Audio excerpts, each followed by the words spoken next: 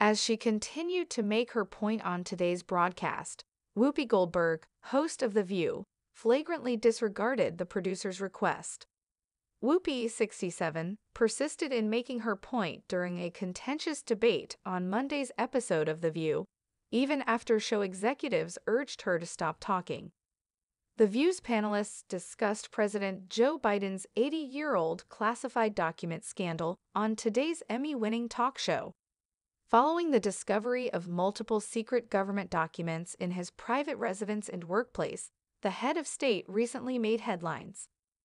The co-anchors didn't waste any time in expressing their thoughts on the commander-in-chief's current scandal, as the morning show is renowned for tackling difficult subjects. The 67-year-old added her thoughts shortly after ABC co-anchors 51-year-old Anna Navarro and 33-year-old Alyssa Farah Griffin made their strong comments regarding President Biden. "I'm going to reiterate, it really will depend on what's in those boxes, in my opinion, because if presidents do have the power to declassify things, then Whoopi started. The problem for me is I want us to wait and get all the information and know what we're talking about.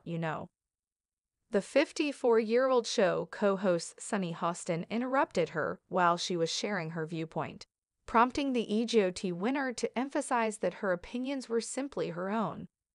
"This is my opinion." Prior to the commercial break, the comedian went on, "This is just me saying, President Joe didn't say it, Whoopi said it." In an effort to get the TV celebrity to stop talking, executives let music play in the background while Whoopi spoke. Whoopi completely disregarded the showrunner's efforts. The decision by the people in power behind the scenes at The View to cut back on Whoopi's talking time may have been prompted by her previous divisive comments made during contentious debates on the program. Whoopi's wrong and hurtful comments regarding Jews in the Holocaust led to a 2-week suspension from The View in 2022, according to network ABC.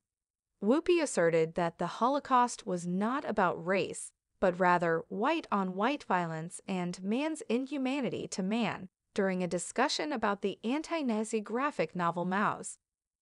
Whoopi brought up the subject once more in her most recent interview with The Times, hinting that Jews themselves disagree on whether they belong to a race or a religion. "The absence of a Jewish race box on the census is not a coincidence, according to my best buddy. Therefore, that makes me think that we're probably not a race," she remarked. "Yes, but that's the killer, isn't it?" Whoopi said in response to the interviewer's observation that Nazis considered Jews to be a race. "You are being told who you are by your oppressor.